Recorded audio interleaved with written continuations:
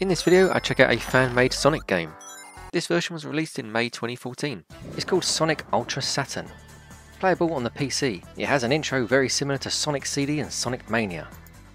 You can download this game for yourself by visiting the Sonic Fan Games HQ. Why not check out the details about the game itself, information about the zones, and also the people that made this game possible. This data select screen reminds me of Sonic and Knuckles, where you can choose your character as well between Sonic, Tails and Knuckles. Here's some screenshots of some other levels and zones that can be found in this game. As you'd expect from a Sonic the Hedgehog game, it's very fast paced with incredible background music, visuals, sound effects, and there's also parts that look very similar to previous Sonic the Hedgehog games. Here's the first level boss. Quite difficult, I found it at first, but then all you got to do is just make sure that when he fires at you, just make sure it hits him back again. Some more gameplay here, but yes, enjoy the game for yourself. Let us know in the comments below what you think of the game if you've downloaded it. There's some parts of it I don't like. I've never liked these jump springs, but yeah, they've got to be in it because they're quite a grueling part of the Sonic game.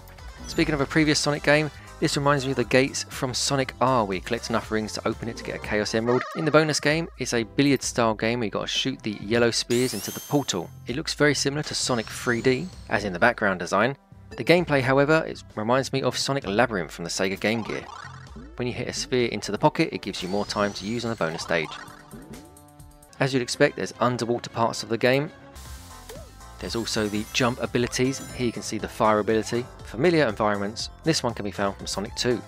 I actually like how difficult it is instead of it being more simplistic than the usual Sonic games I'm used to, such as just running to the right hand side and collecting rings, getting to the bonus stage, getting the Chaos Emeralds, beating Dr. Robotnik.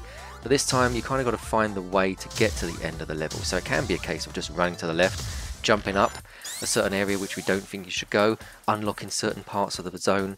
You know, it's just a little bit more difficult. I like that. It's visually impressive as well, so trying to find those ways to go around, because you won't be able to notice them normally on a level. So there are certain signs that tell you to go up, left, down, right, but sometimes they may be there just to put you off. So it's quite an interesting one to actually learn the levels as well.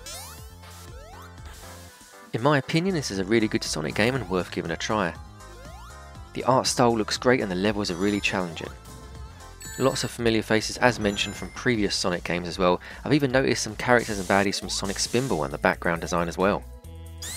With nice boss battles, great bonus stages, and like I say, the game is just really good from start to finish that I've found so far.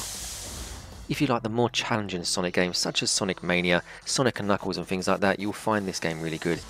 If you don't like those games but you do want a more challenging Sonic game, then have a look at this one, see what you think. I hope you enjoyed this video. Let us know in the comments of what you think about the game as well. All the information on how you can download this for yourself can be found in the video description. We've got plenty of other videos that you may like to watch on this channel. Details for those can be found at the end of this video. Until next time, take care of yourself. All the best. Bye bye.